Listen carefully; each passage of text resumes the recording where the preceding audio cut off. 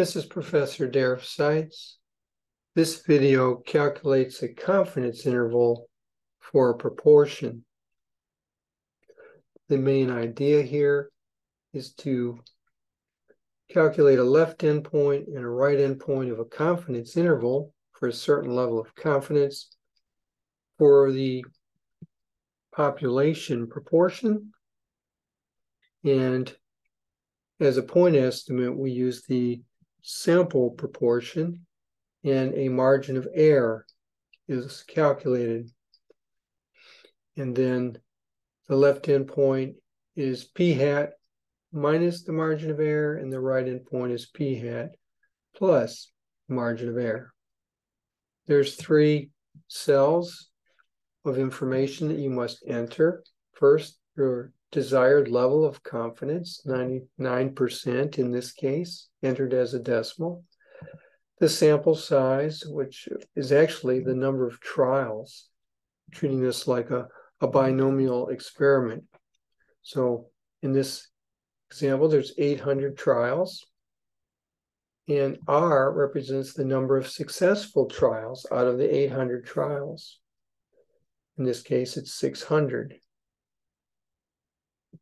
Everything else is automatically calculated.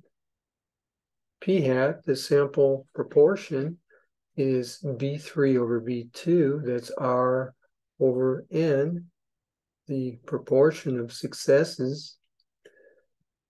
Q hat is the complement of P hat. It's 1 minus it.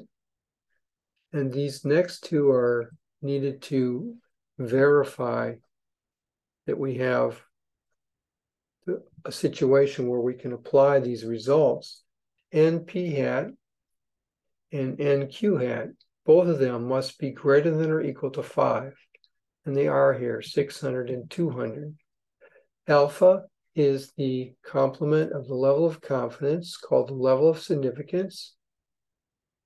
Here we have Z sub C, a critical value.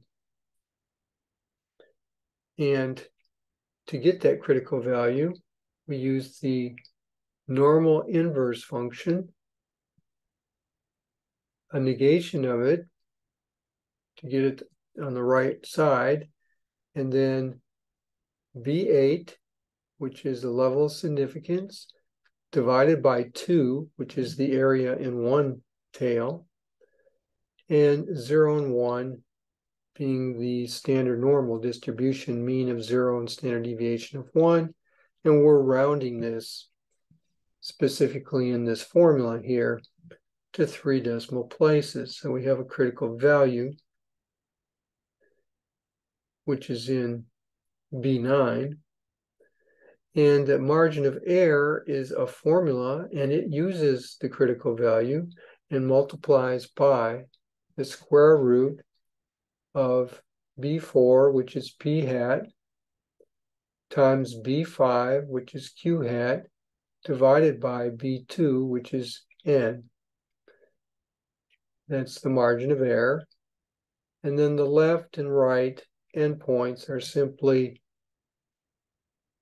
B4, which is P hat minus E, and P hat plus E.